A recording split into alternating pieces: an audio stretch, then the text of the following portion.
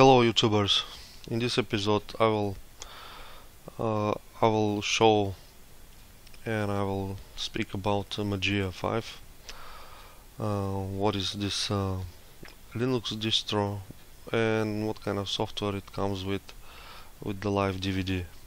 As you remember, in the previous episode we have installed Mageia 5 in a virtual box, and we got to the welcome to Mageia window here. I haven't touched any settings, I haven't done anything, I haven't updated the system. But before that, I want to say a few words for Mageia. Mageia is a fork of a Mandrake Linux back in the days, like 5-10 years ago. Mageia was a quite nice distro, was one of the top distros back then. In 2010, Mageia was forked from Mandriva, and some of the core developers of Mageia and users and supporters of Mageia formed their core body of Mageia. And although Mageia is like 5 years old already, it is on one of the top positions in distro watch. If we see right now, as of today, Mageia is on the 6th place after the main distros like Mint, Debian, Ubuntu, OpenSUSE and Fedora. And it's for a reason that Mageia is on the 6th place. Mageia is quite good distro, I would say, from personal experience. It's quite stable, it's fast, it's secure, it can be used from a novice to Linux at all, to a Linux expert. It can be used for a desktop, it can be used for a server. We have downloaded the live DVD, but in their website they have also classical installation and network installation.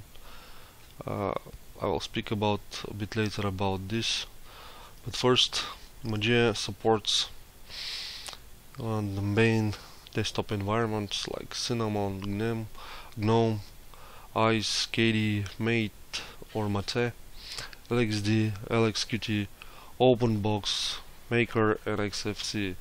It comes for 30-bit and 64-bit operating systems. It tries to keep up with the new software.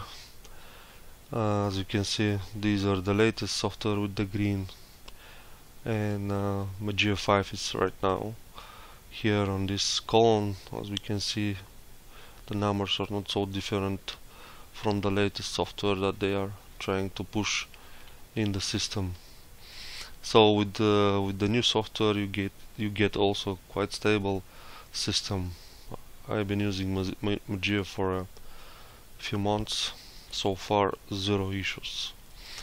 It's very good for a novice to Linux to make a transition from Windows to the world of Linux. It works out of the box. All codecs for your movies, music are there. You can start immediately playing videos, music, MP3s. It also finds automatically your graphic cards. If you have proprietary graphic cards, it can install NVIDIA drivers, or if you have Radeon, it can install Radeon graphic drivers. So everything almost perfectly works out of the box. It requires very little intervention to set up some drivers, etc. Let's look at the software that it comes. First, it greets you with a very nice welcome window, which few distribution has such options. It's typical for Mageia to be quite polished distro. You see here release notes, all information is just in front of your eyes. Application, if you want to install feature, the basic applications, games, they have great deal of games, internet programs, videos, etc. It's all of a touch of a button and installed, so no console or terminal to use, especially for the new users. That's a very nice feature. Now, the live DVD comes with few applications on the system. For the sake of the size of the DVD, they have included bare minimum of the live DVD, which is 1.8, I think, gigabytes. But as I said, they have also, if you want more software, you can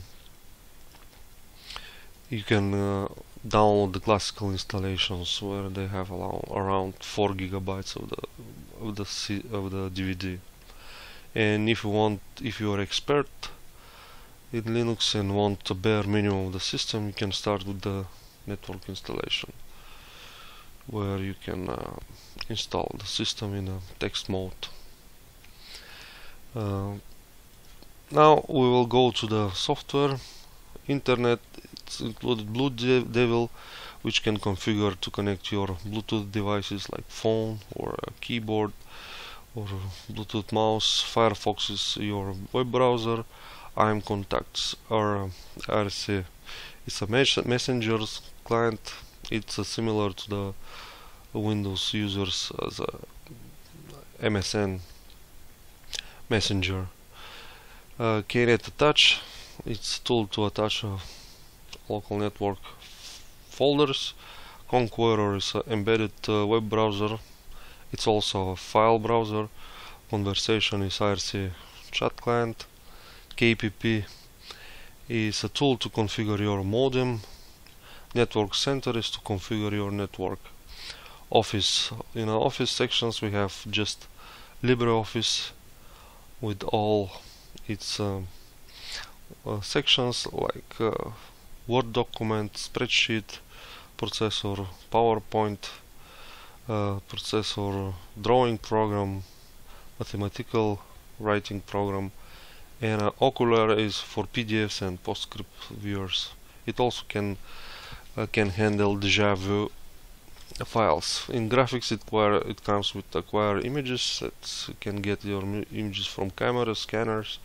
DNG converter is to convert from a lot of image file formats. GIMP is a quite extensive image editor. And GwenView is an image viewer. K-snapshot is to make screenshots of your desktop. LibreOffice Draw, so I mentioned it's a drawing program. Ocular is to see PDFs and PostScript files. In sound and video we have Amarok, it's an audio player. AMZ Downloader is an internet downloader. Dragon Player, it's your movie player, video player. KMix is to configure your sound. It's also accessible from here, this icon. KSCD is a player to play music from your CDs or DVDs in your CD DVD device. Pulse Audio volume control, this is a audio control tool. You can configure their input output devices, etc. TV Time television viewer, and VLC media player. This is very nice media player. It can handle almost all file formats, media file formats, no problem at all.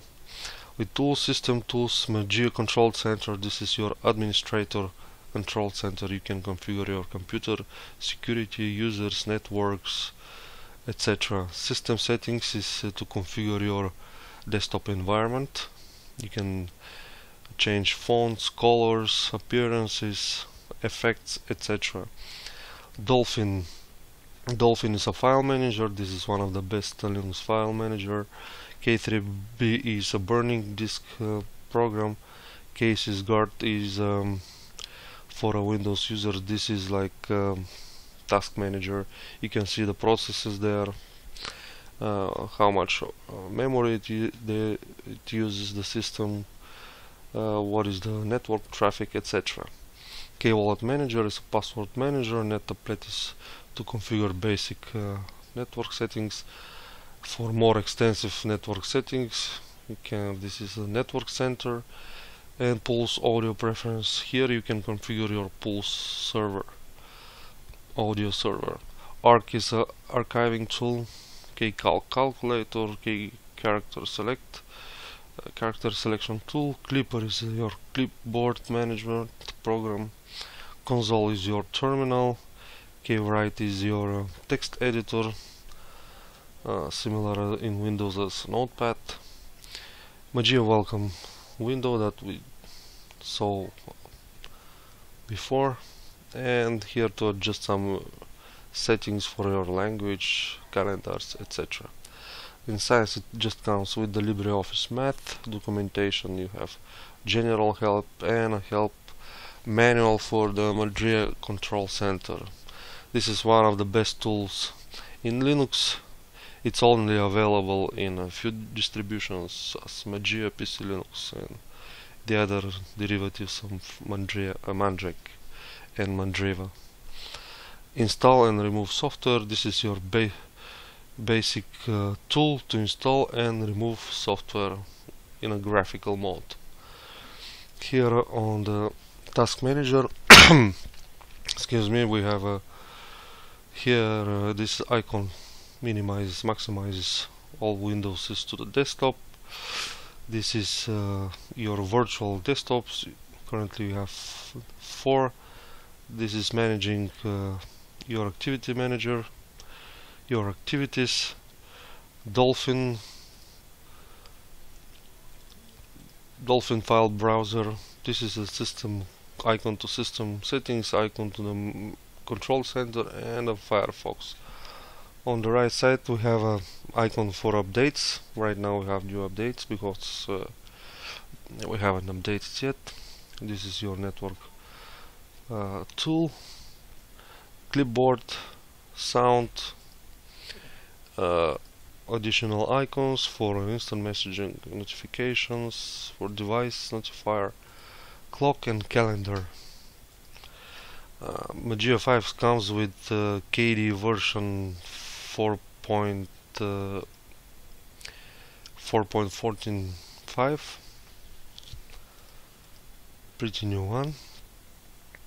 These are the standard programs. There are not included too many for the sake of space, probably, of the live DVD.